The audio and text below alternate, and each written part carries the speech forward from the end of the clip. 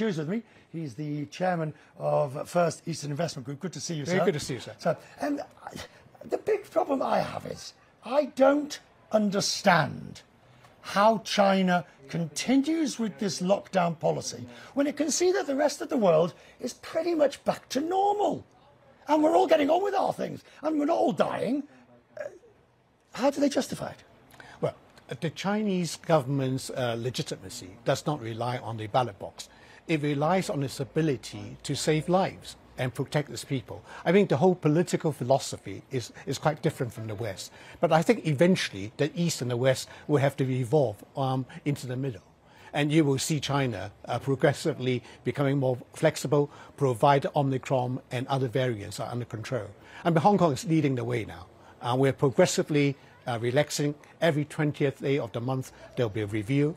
And right now we're 7 days, and it will be less return quarantine. I guess the issue one sees with Hong Kong, I mean, if the vaccination procedures had been strong and good and the vaccines worked, then they'd be in the same position as the rest of us.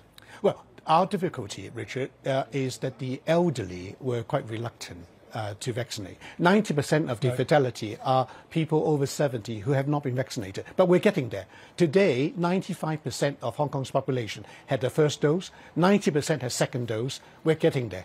Victor, do you think, well, you don't obviously, the view, there is a view, and I'd like to hear your thoughts on it. Hong Kong's finished. Hong Kong is finished. The way China forced Hong Kong to do a lockdown because of the border there being important, the destruction of Cathay Pacific, Hong Kong's over. Well, I think that's fundamentally misconceived. You should come and see it. You know, the rule of law is robust. The stability is back. You know, before COVID, we have 1 year of social disruption. And what we have to do better on the one country, two systems protocol.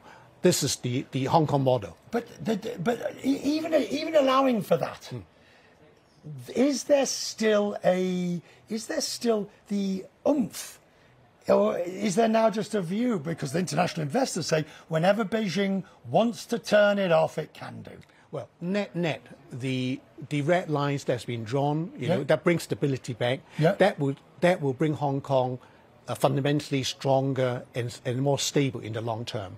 Because the big question is 2047. What happens to Hong Kong after the 50 year? We're now halfway through.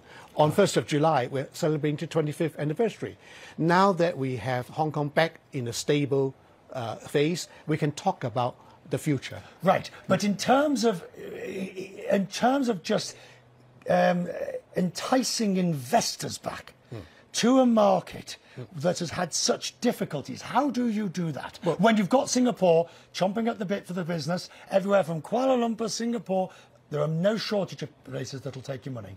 Well, I was with my Singaporean friends here, right? And we both agree that Hong Kong and Singapore will continue to prosper together. I mean, we heard like that of Hong Kong before, you know, before 97.